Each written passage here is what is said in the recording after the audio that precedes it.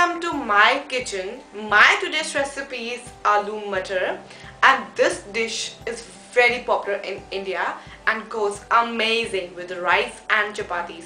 So after watching my video, if you really like this recipe, share with your friends, like, comment, and don't forget to subscribe SHARMA'S kitchen.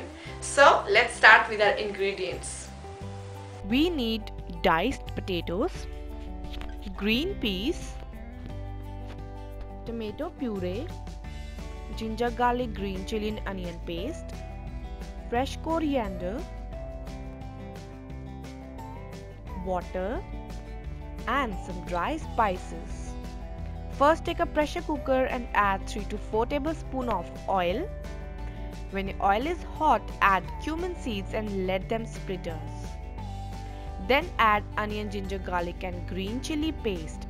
Now you need to saute the paste until onions are completely done.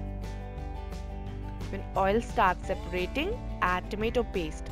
And again you need to cook this paste until oil starts separating and floating on top.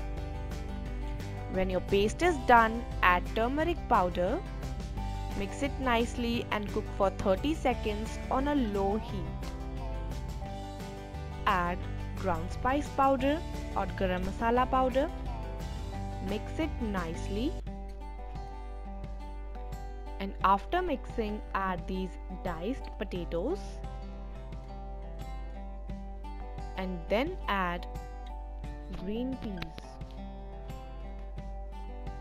Now coat both of them nicely.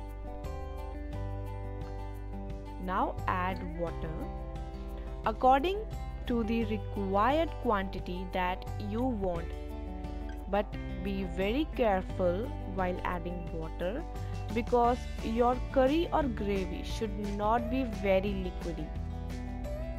And then after adding water, add salt as per your taste.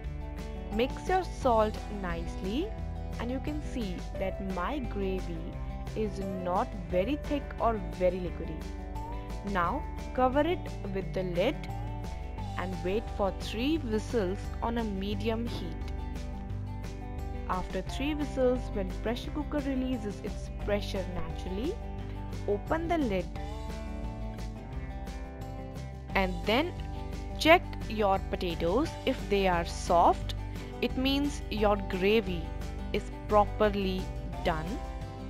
Switch off your flame and now finish it off with fresh coriander leaves and your aloo matar is ready to be served.